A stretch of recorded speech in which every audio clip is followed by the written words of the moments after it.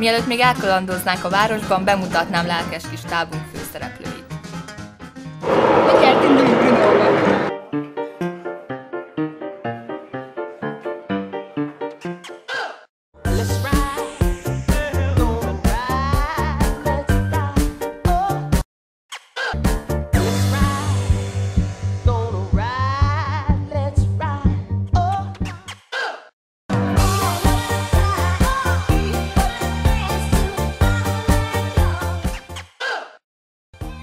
Meghívást kaptunk a Community Media Forum Europe által szervezett 4 napos médiakonferenciára, melyet az Európai Unió támogatott.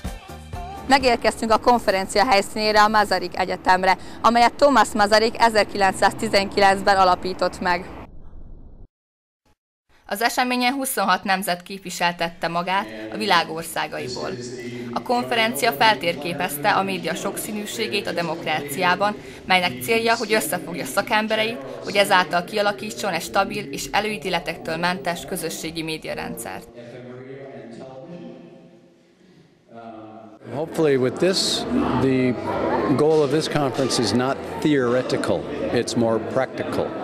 So we don't expect that people will memorize all these presentations, but that's why we ask them to give us one takeaway from each presentation, and then we will give these takeaways to our participants and hope that they will learn some basics and they will exchange ideas and they will go back to their community media or their university and continue the cooperation through virtual networks. A kereskedelmi médiumok és a közszolgálati médiumok mellett a harmadik médiaszektorként mi a közösségi médiumokat nevezzük. Ezek önkéntes alapon működő, önszerveződő közösségek, és általában a közösség számára szolgáltatnak valami olyat, amit nem nyújt számukra sem a kereskedelmi média, sem a közszolgálati média. Tehát ilyen hiánypótló küldetésük van a közösségen belül. Sagen Sie bitte in Kamera Hallo im ungarischen Sprachen. Csokolom. Ich glaube, dass es toll ist. Es ist sehr wichtig, dass es eine Gelegenheit gibt, um neue Leute zu lernen, um alles über Community Media zu hören. Es ist auch wichtig, dass wir hier sind, um über Gesetz zu lernen, und dann wir müssen auch ein Lobby machen mit der EU, und das für uns sehr wichtig ist, und deswegen, wenn man zusammenkommt, dann sind wir stärker.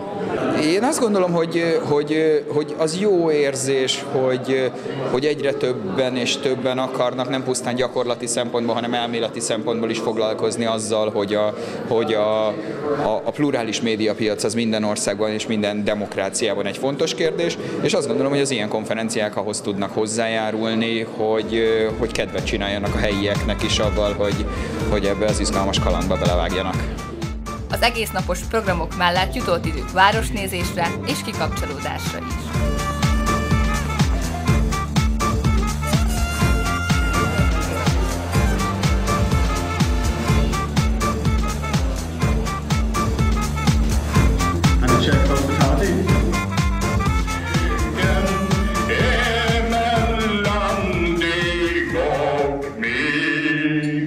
Som bäckar små i jorden.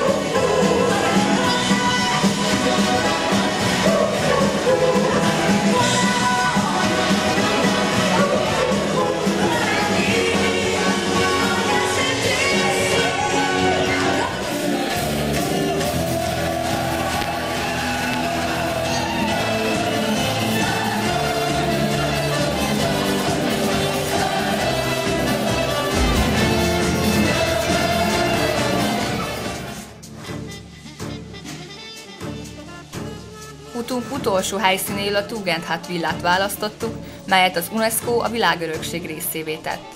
A villa 1929-ben épült, ami Csehország első építészeti műremekének számít.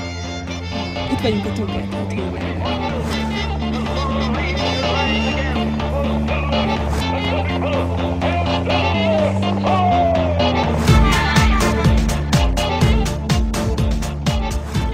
A 4 nap alatt nem csak angol nyelvtudásunkat és a médiával kapcsolatos ismereteinket bővítettük, hanem tanulni lehettünk, hogy milyen egy igazi, összetartó nemzetközi társaság.